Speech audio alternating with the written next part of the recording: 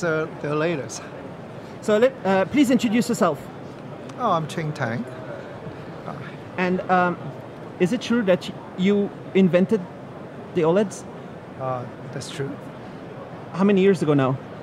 In 1978. 78.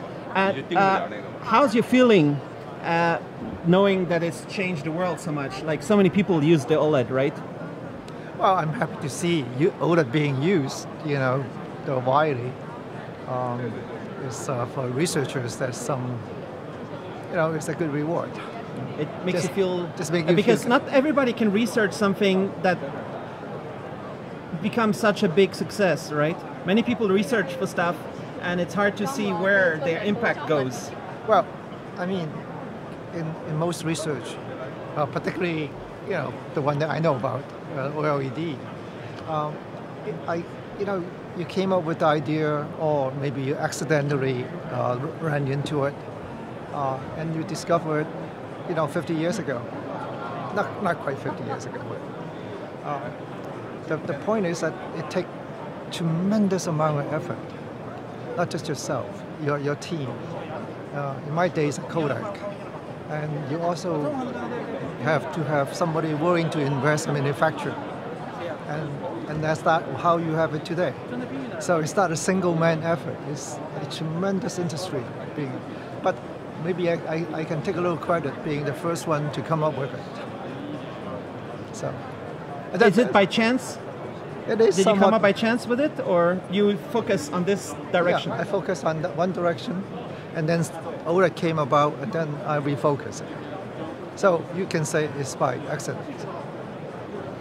And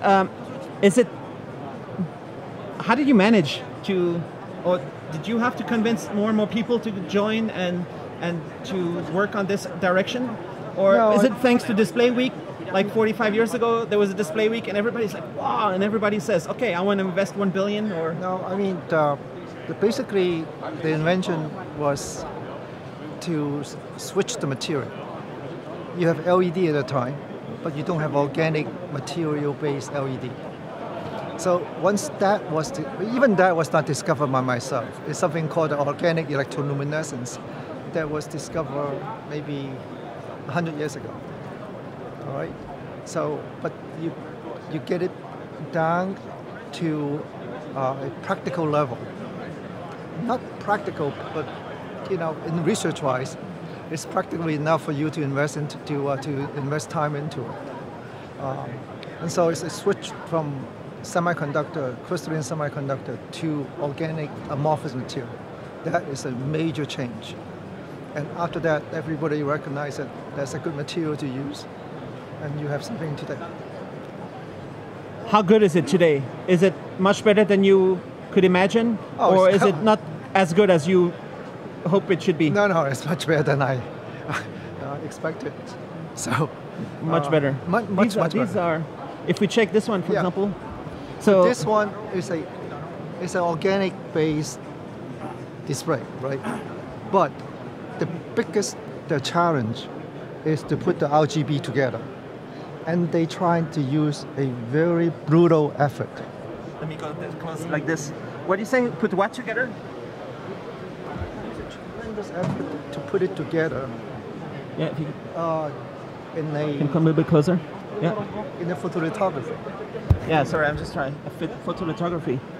The photolithography is the base to make the RGB pixels. Nice. I'll be doing a video with you just after about this, so you can introduce. So, I was just on a Uber, and there was this guy with a foldable Samsung phone, and he said it was the third one he already bought. And like so many people have foldable, flexible. Yeah. Is this enabling some flexibility? No, I think this one will take it one step further. One step further. All right. I'm not trying to do a commercial for them. No, of course. But normally you do it by shadow masking. Yeah. Even the foldable. But this one, they completely eliminate shadow masking, which is a big deal. Wow. All right. So, but it will take some time for them to, commercialize it and really bring the cost down and so on. All right. What's all this stuff you talk about, the shadow masking and everything? Was that already happening 30 years ago? No. The shadow masking happened maybe 15 years ago or something, 15, 20. When that enabled all the technology. Because LCD and all those, they use photolithography mainly. But OLED requires shadow masking technology to put down the RGB. Except for the TV. TV completely use different technology. I'm very happy with my OLED TV, and I was trying a little bit with the LCD, but my wife, she said no, we need to get the OLED. When she looked at the store, you know how the quality. And now there's these guys. They also not only doing the phone displays, now they do the TVs. It's a completely different world. The OLEDs on TVs and mobile, no, or is it very similar? The OLED TV has credit to not to Samsung, to LG. LG is the one who pioneered the TV. Yeah. So you should go to their booth to see the OLED TV. But now they're also doing the OLED TVs, right? But they come later. They came a few years later. Yeah.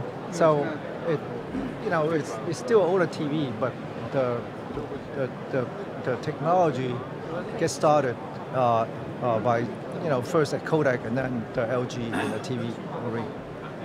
Is it amazing to think in the scale of these companies, how much you invest in the factories?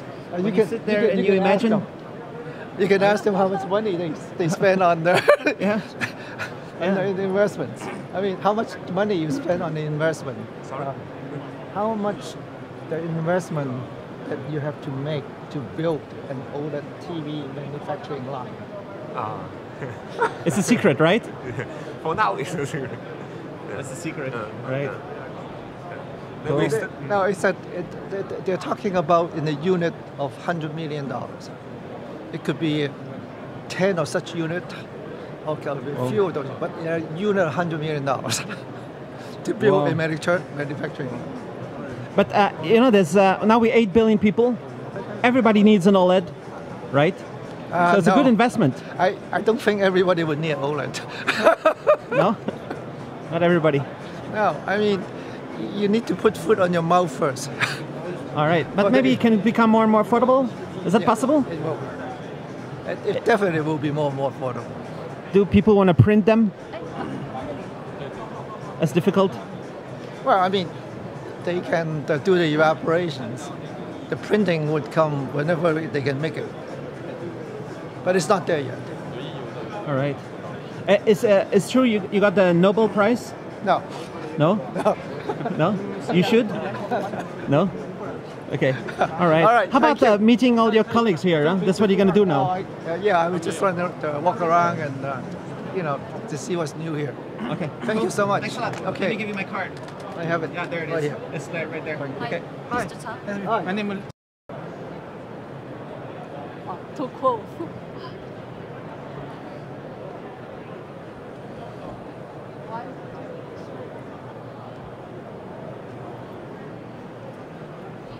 Okay. Thank you. Thank you. You guys can send me some money. You can send me money on Wise. It's really smart. Oh, you don't have to send me money. You can send money to your friends, to your family. Are they in a different country? Do you need to use currency transfer, like to different country transfer? Do you need to pay for stuff? Do you want to travel around the world and pay for stuff? Tiny little fees. It's so much cheaper. This is a Visa debit card. Check out my video where I explain some more. It works in 100 countries all over the world. Maybe 150. It's crazy. And it's really amazing and it's free. You can sign up, use your Android Pay, your Apple Pay, or order this optional €7 debit card and just pay for stuff around the world. It's great to pay for stuff, right? Or send some money. Tiny little fees. It's smart. Check it out.